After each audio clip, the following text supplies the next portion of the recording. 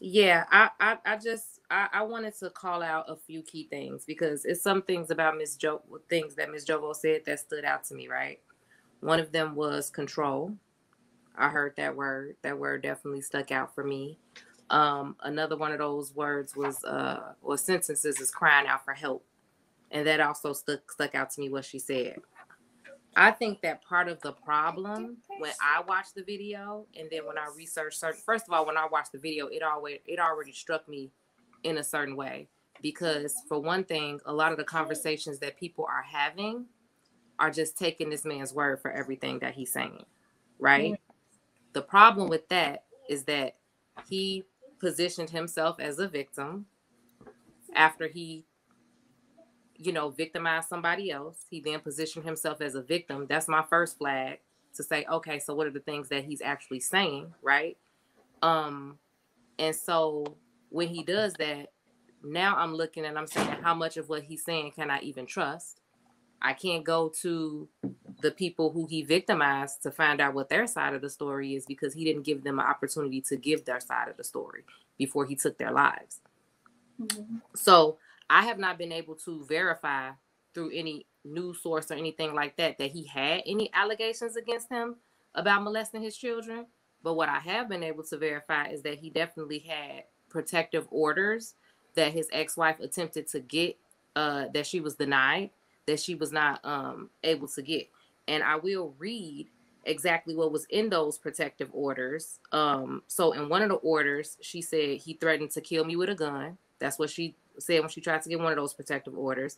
In another protective order, she said he has pushed, shoved, threatened, and bit me in the past. I am afraid of him in his anger and I do not want him to know where I live. He has access to weapons. And she also claimed in the order that he is suicidal. In another order, she said he told her, I am coming for you. And she said, I am terrified because I do not know what he is capable of. I do not feel like I am safe, and I feel that my life is in danger. These are the things that she stated in the protective orders that were denied to her. So when you say crying out for help, yeah, somebody was absolutely crying out for help and it was ignored, right? It got ignored. It wasn't taken seriously. The cries for help that actually took place. When we talk about control, soon as I saw this situation, we see this every day. And what's really frustrating to me right now is I keep talking about these rewrites of history. And it's really weird to watch things in the moment and to watch us not want to call a spade and pretend like we don't see what we're seeing.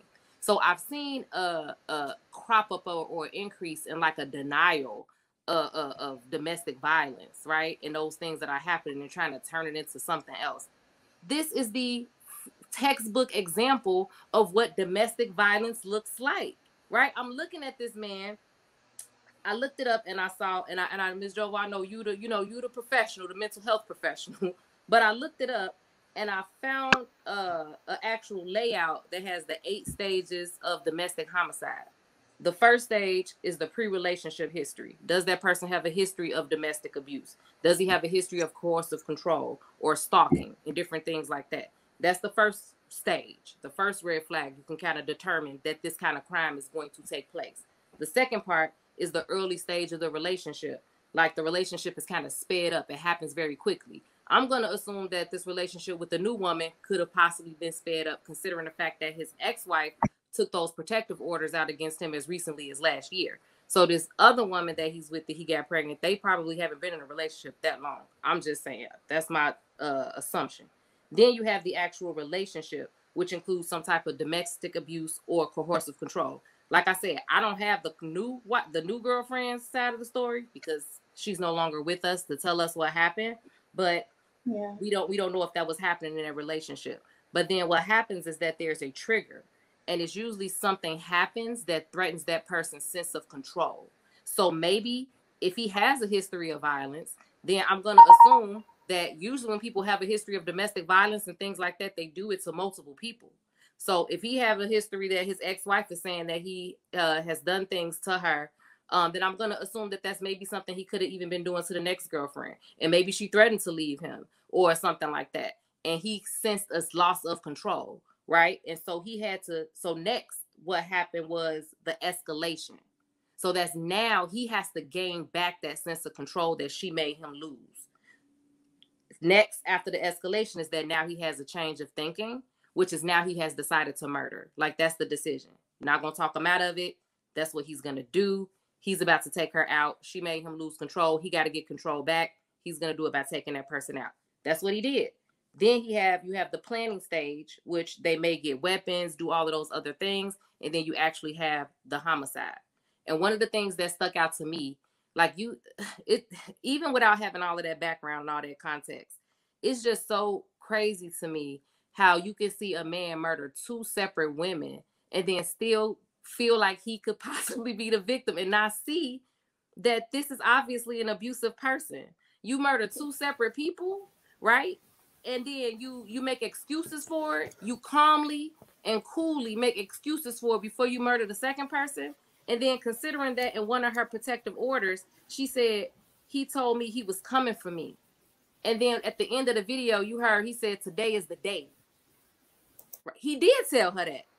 I was going to point that out. Yeah. Absolutely.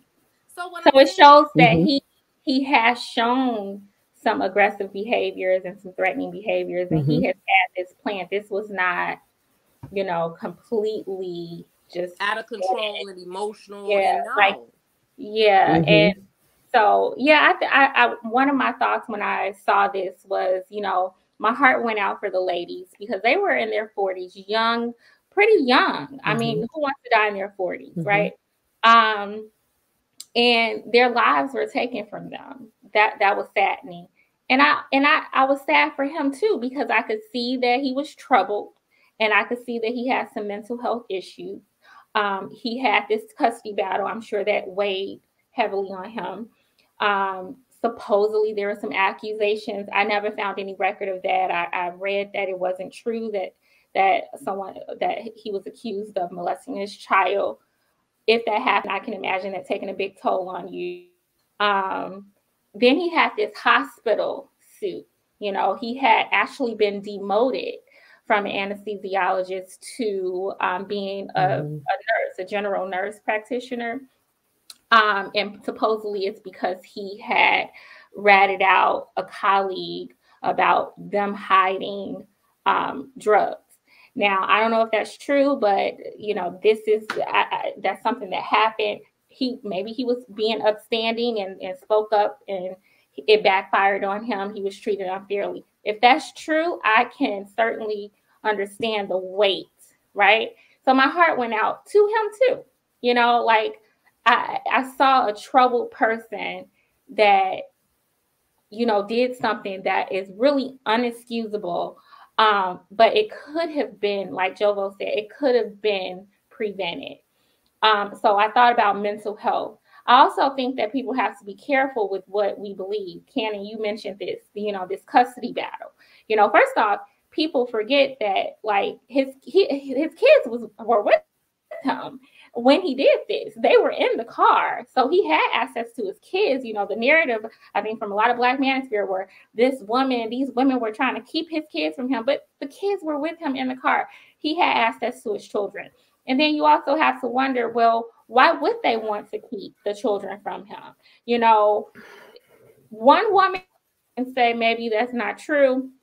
2 women, I don't know. Like, I don't know. I give them all the benefit of the doubt. And it doesn't matter now because he's killed them all, right? He's killed them both, including himself. But I noticed that a lot of people painted him as the victim, and this became about how women need to change because they're making men do these things. But it's like we don't even know all the details about the situation. And at the end of the day, he's lost his life. He took his life. Those women lost their lives. And we have children now who don't have parents. And so I just don't think there's any excuse for it. Yeah, I would feel sorry for him if he took his life first. Then I would feel sorry. Let me clarify. Because when I talk about mental health and I talk about cries for help and the analogy I used with the fire alarm, let me just say this. And I'm going to go back to what I said initially.